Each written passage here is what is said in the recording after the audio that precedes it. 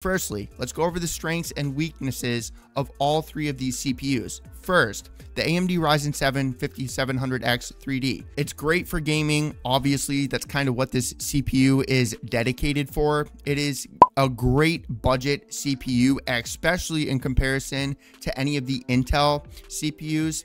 It's compatible with the existing AM4 motherboards, but we are going to be going over this a little bit into the video.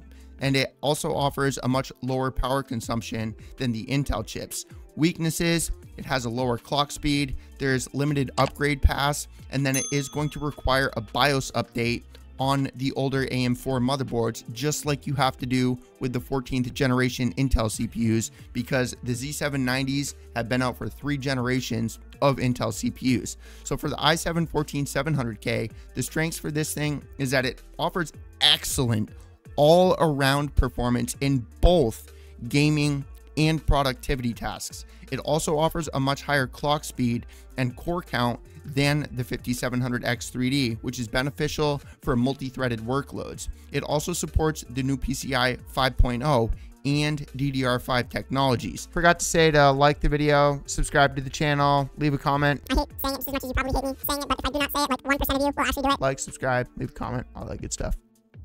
For weaknesses, it's a lot more than the 5700X 3D. It requires a new LGA 1700 motherboard or one of the older versions of the LGA 1700 motherboards, but you are going to need to update the BIOS in order to use the 14th generation CPUs with those, unless you just get lucky and get one of the brand new motherboards that they've manufactured.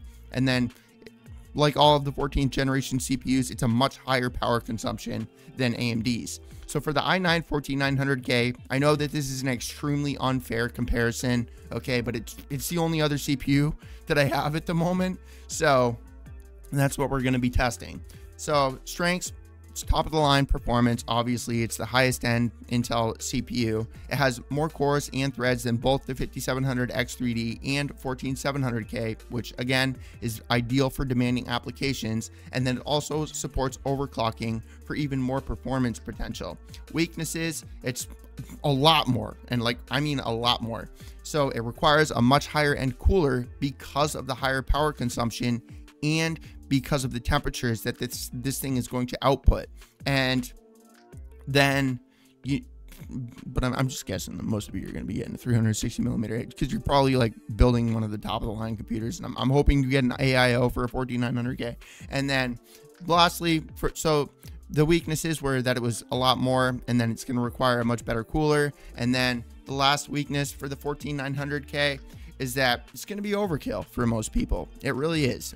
You know, a lot of the applications that are releasing nowadays are really prioritizing graphics cards just because of how powerful they are. You know what I mean? It's a night and day difference when you go from getting, like, to be honest, even going from a 4080 to a 4090 and using that in applications like Blender, Cinema 4D, Photoshop, After Effects, Premiere Pro, and all of these like creative quote unquote applications, it is very clear that the 4090 was dedicated for creative people.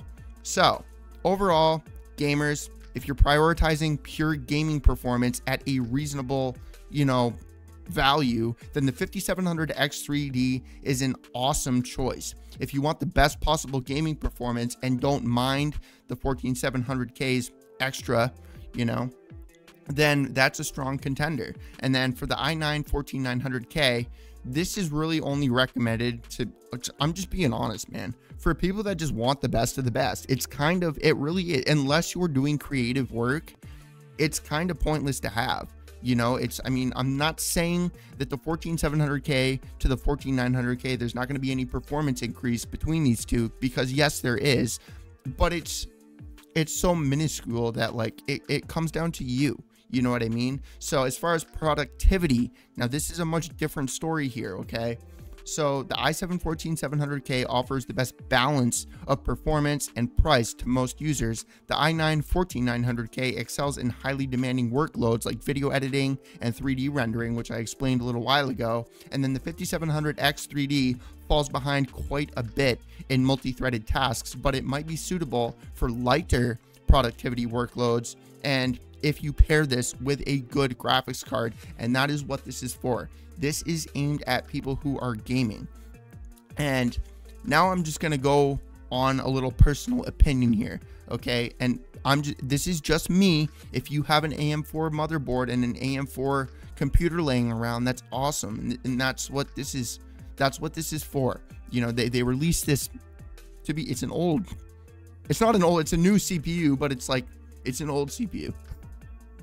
You know, AM5 has been out for a while now, so for them to release an AM4 CPU, at least to me, man, I personally would, like, if I was building a new computer right now, or if somebody asked me to build them a computer, I would not do this, because it doesn't take advantage of the new DDR5 technology. And with the way tech has been exploding the past like year or two, ever since AI was released, and NVIDIA focusing on AI, Intel focusing on AI, and AMD is still out there doing their own thing, focusing on gaming, which is great, because a lot of people just want to play games on a computer. They don't necessarily want to use all these AI technologies and all of these creative applications and make videos and all of that kind of stuff. However, it is an older, you're going to need an older motherboard, which isn't going to perform as good as the newer ones, and you're not going to be able to take advantage of the new NVMe's, which also make a huge difference in like loading times, browsing files on your computer, etc. You know, this is something that a lot of people, you ever watch like videos in the past where a lot of people are like, how to boost your PC performance with whatever, these 3 or 4 applications on your computer. You don't need to do this anymore with the newer part. At least I haven't run into this problem at all. And the computer that I have, the only thing that I've done is I've upgraded the CPU to the 14900K. I've upgraded the AIO, and I've swapped the GPU from a 4080 to a 4090. So I've just kind of like, and it has an MSI Z790 motherboard in it. So other than that, everything has remained the same. The NVMe has remained the same. The RAM has remained the same. The motherboard has remained the same. So like the performance is really the only difference that I have noticed. So the Gen 5 NVMe that I have in my computer, like I don't have to like clean this thing because it's a good NVMe.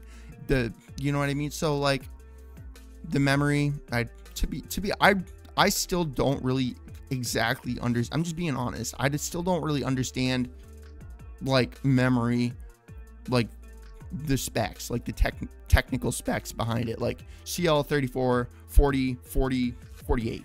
I understand the first one, the CL30, and that's the timing of the RAM, and then there's the megahertz, the speed of the RAM. I get those two things, but I don't understand like the 3 other numbers that come after that, and then what those actually do and whether or not they actually matter, you know. So either way, got a little bit off topic there. The 5700X 3D is a great CPU. It's amazing. It's an awesome CPU. Absolutely.